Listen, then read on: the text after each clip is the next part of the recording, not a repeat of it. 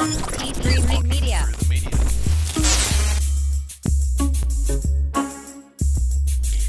Kristen Stewart got engaged and made some comment on maybe Howard Stern, kind of half jokingly of like, I wish Guy Fieri would officiate my wedding. In part, and there is actually like a very, I think, heartwarming element to this. Like, I think partly just like irony and, the fucking joke of it. But also, Guy Fieri, if you don't know, is in a lot of ways a pretty stellar human being. He had a sister who was gay who passed away, and in her honor, he officiated 101 gay weddings.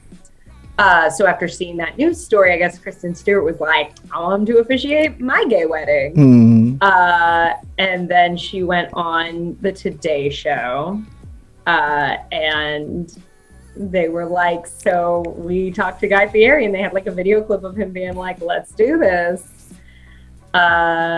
Yeah, I just think it's a delightful story. I'm a genuine fan of Guy Fieri.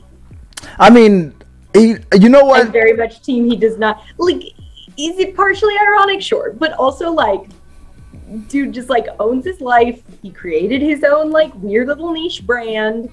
Like, by all accounts, like, a very charitable person, like, always, like, showing up to cook for, like, first responders and firefighters when there's, like, wildfires and shit. Like, travels the country and is excited about food and brings business to small businesses, and I don't know.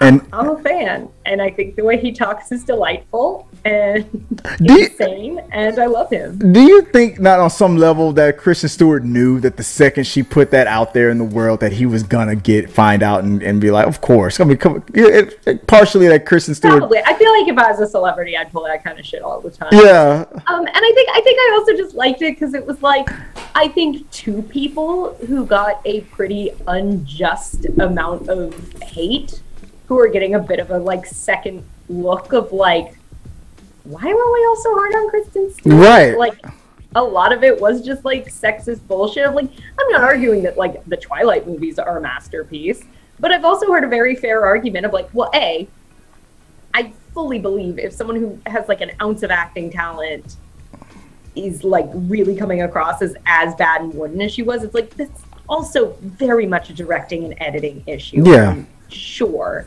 And also, it's like, yeah, she's boring. She was playing a boring character in a boringly written film. People forget that she had a career before Twilight, and everything comes down to Twilight to the point where even now that Robert Pattinson is, now that he's the new Batman, people as a joke were trying to say, well, let's make Kristen Stewart the new Joker, as if that was somewhere in any shape near way possible in any. There's no way. It would for one, it would be so distracting.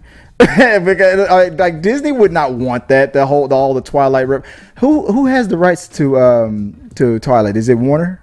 I think it's one. Yeah, even though they could technically get away with it, it's a nightmare.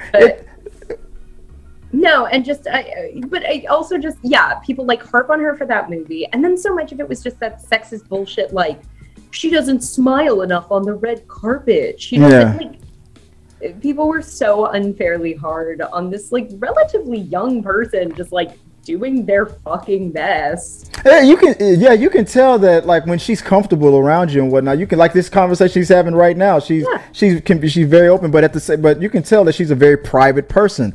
And that whole thing where she played that, and like you said, she played pretty much the character that she played. I found it very boring too. But that was the way the character was written and was portrayed. It's not her fault. It's not her fault. And then you add that to her obviously being as private as she likes to be, she wants to be.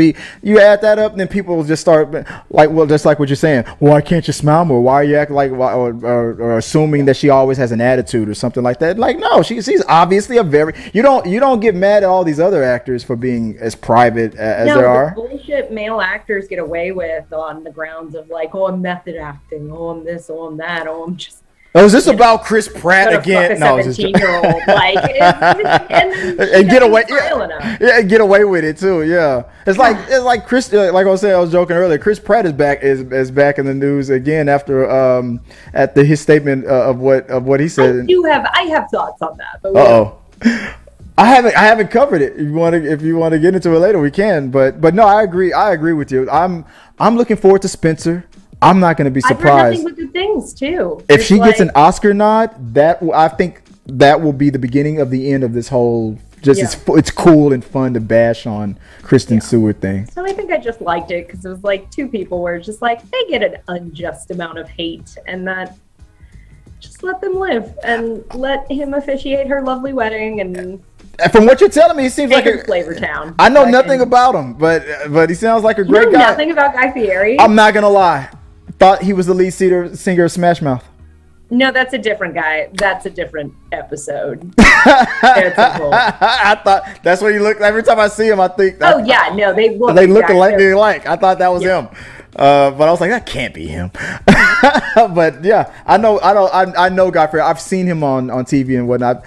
He's got that electric personality. I've seen it, but I've never looked into it. Like I've watched his shit. He's fun to watch. Like he's an engaging personality.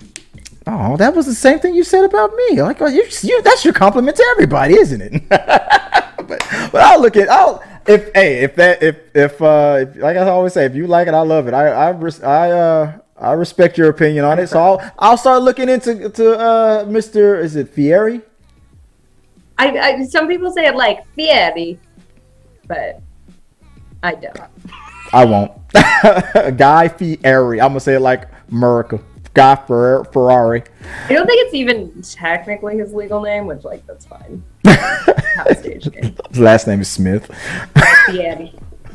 But I'll look at It fits him. It works. I'm wishing nothing but good things for Kristen. I feel I'm waiting for this year to be over. I want the Oscars to come and go. I want her to get nominated because I feel like if she does, even if she doesn't win, I think this is the beginning of the end of that whole Twilight stuff. I think after this movie drops, I think it's gonna finally be the end of that because it's already happened pretty much for Pat because he's so laser focused on his on those independent films that he did, and he was showing the world that like, hey, remember I can act. Remember who the hell you're talking to. I am an actor, but it's taken a little longer for people to get over it with Kristen Stewart and pretend like that she couldn't act. Like they love the joke the bashing on her joke to last longer for her than it did for him. Well, so it's like how the Twilight jokes in general, it was just like, it wasn't funny after the first 3 months. Vampire Sparkle. They're not good. They're well, here's what it boils down to.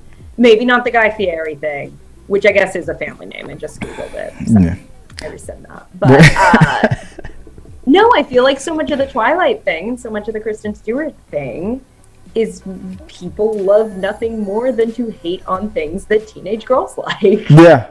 Oh, yeah. And it's weird. It's petty. It's like, I didn't love it when it came out and I was in the age group. It wasn't my thing. That's fine. I knew girls who liked it. They weren't blithering idiots for enjoying it. They were blithering idiots for other reasons, but sure. Well, they just were. But not this. But they get a pass for liking Twilight, but because the movies did make money. Like you said, and grown men being like, "This is stupid." Because it's not fucking boring. It's not. You're not the demographic. But you're right. I agree with you. This is all. It's all like a metaphorical pulling of the pigtail of the girl you secretly like, kind of a thing. That's what we're all doing. I will say there are legitimate complaints and conversations I think that could be had about the Twilight movies and the way they handle on the movies, but on Kristen Stewart personally, no. Those guys are just being freaking they're just doing it just because it became the cool thing to do, like hating on Nickelback. But you're like, it's fun to pile on and just like Kristen Stewart and stuff like that. It's fun to bash them because of Twilight and stuff. But people get over it. It's like Brie Larson, Captain Marvel. Get over it. They made $1 billion. Mayor of Flavortown. Let the man live. I'll let him live. All right. So what are you about to do after all this? Nothing.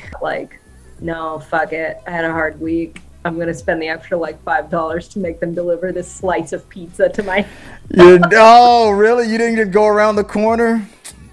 In fairness, A, I didn't have a shit ton of time between Carolyn leaving and having to set up for this. And also I was just feeling tired. And also the like street to get down there does not have a ton of sidewalk. Right. So. Yeah. Go ahead. Yeah. Just make sure it's like dark as shit out. Yeah. Like if it was like a normal 6 o'clock, I would have just gone. But I was like, I feel like I'm gonna fucking die if I go out there. I'm on your side. Hey, you know, I'm with you. I'm supporting a small business, Chris. I am counting the days till Rosario Dawson is on Disney Plus, making all of my fantasies come true.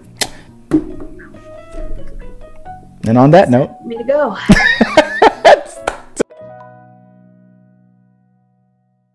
Our supporters help make all this content possible, so make sure you check out our Patreon page so you can help us bring you the content you want. Push the pedal to the freaking metal. I'm turned up just like heavy metal. Yo.